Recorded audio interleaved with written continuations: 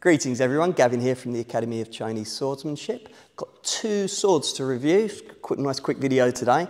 We've got a Dadao and we've got a Pudao from Daniel from Crane Sword Studios in Poland. I've been waiting on these for quite a while. They got stuck up in customs, so when I got them out of the box yesterday, I was like, yay! The first impressions on the Dadao was how different this was from the Black Fencer synthetic Dadao, which is the only sword that I've had to play with to practice the Dadao form. Trouble with that is it's very, very light, so when we was doing some of the more, let's call it enthusiastic thrusts with a bayonet or with a spear, I was finding it didn't have the mass to get behind to do the to really counter the cut. This definitely does. As soon as I picked it up, it was like, yeah, this has got some mass behind it and I could get a real powerful cut. Design-wise, it's got a ring pommel, nice grip, the sword guard pinned through the middle, that's going nowhere, and a really nice, robust sword blade.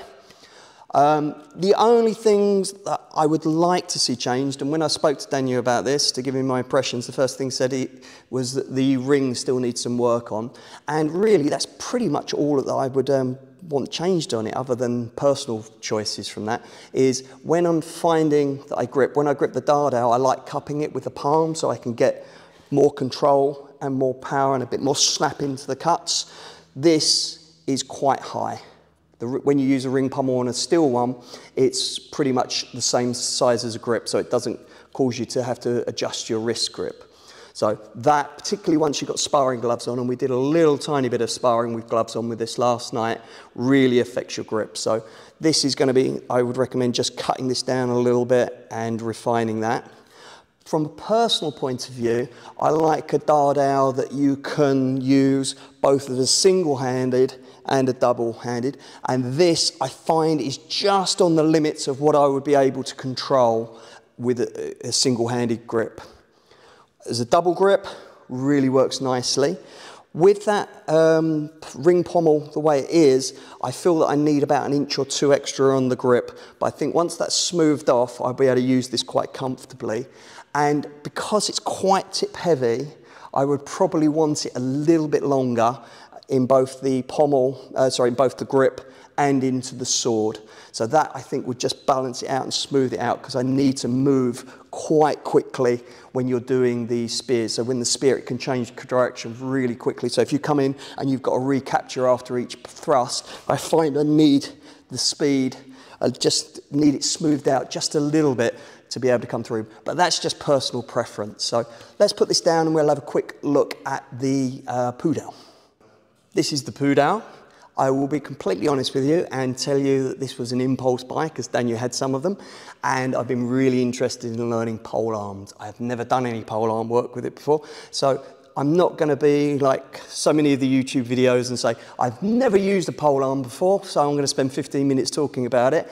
I'm going to probably share this within the Practical Swordsmanship face group of my little journey of trying to adapt the forms. All of the forms I've found out so far on YouTube look to be more wushu style, with very flimsy blades, and that affects the way you would use a weapon. It balances very differently. So we're currently on the hunt for some good old robust military forms, but just as a bit of fun to play with, I've tried adapting the Dadao form and also the Miaodao form, and once I got my head round the balancing, I actually found it works quite well. So I'm not going to bore you with how I think a Pudao should be used. Let's just talk about the construction. I really like the pommel on the end, although Pudaos didn't traditionally have those after speaking to Rodel Lauscher. But this is what I would like to see the profile of the Dadao shape like. This really fits very nicely into the palm of the hand, so you can really work into it. Lovely strong shaft.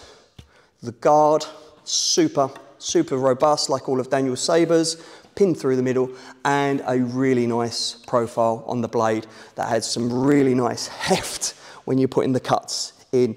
I find this to be fun to play with.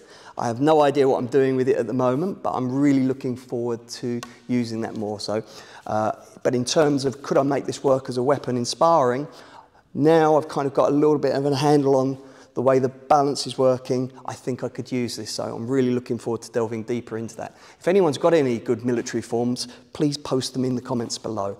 So there you go, 2 swords for you.